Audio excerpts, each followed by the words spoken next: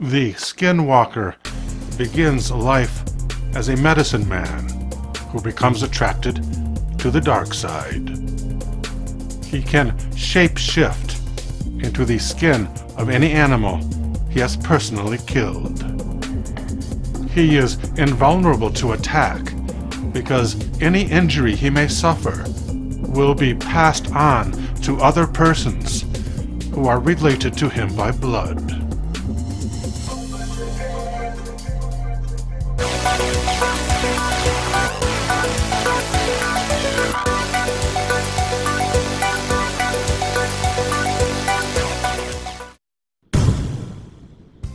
In 2016, economic recovery had not yet reached the rural areas of Arizona.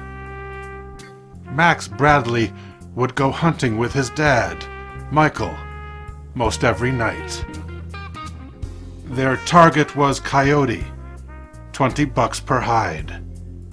With luck, they might bag a deer to feed the family.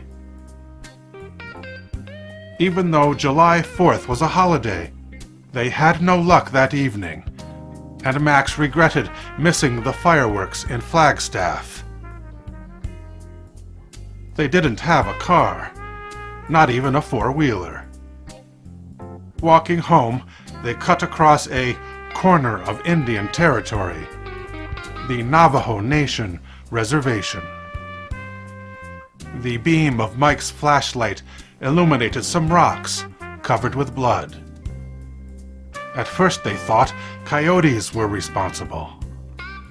When a pack of coyotes attack, they pick off one animal that is young, or weak, or old.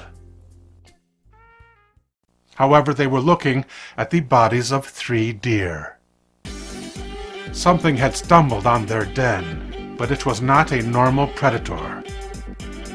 The dead animals showed no signs of being fed upon, and they certainly had not been slaughtered for sport. Michael told his son he suspected a skinwalker. Max objected. A skinwalker was a shaman, wasn't it? Mike said, "I saw this once before, when I was your age. Skinwalkers may no longer be holy men, but they are men, and they are just as susceptible to mental illness. Maybe once in a generation, one of these shaman will go mad. Now that we have crossed its path, we have only one chance to leave this reservation alive. Either he hunts us, or we hunt him." Max carried a .22 carbine. His father had a shotgun. They followed a trail of blood until they came to an old mining camp.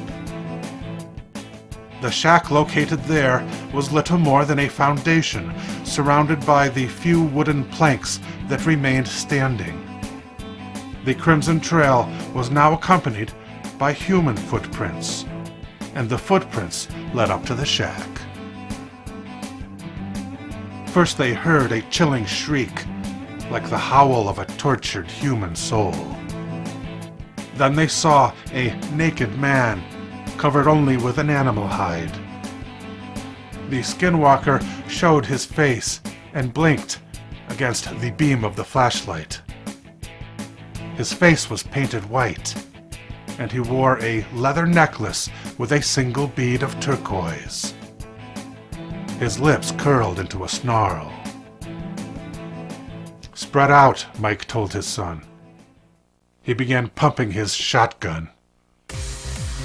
Max fired all the cartridges in his 10-round magazine, then reloaded the .22 with a spare.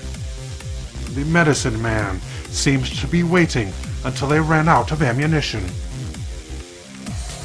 Apparently, he had not been hit by a single round when he started walking towards the older Bradley. He leaned forward as if to spit on the old man. Instead, he released a cloud of powder out of his puffed-up cheeks directly into Mike's face. The dust had an immediate narcotic effect. Michael collapsed, and while his son watched in horror, the Skinwalker made good his escape. That night, Maxwell carried his father home on his back.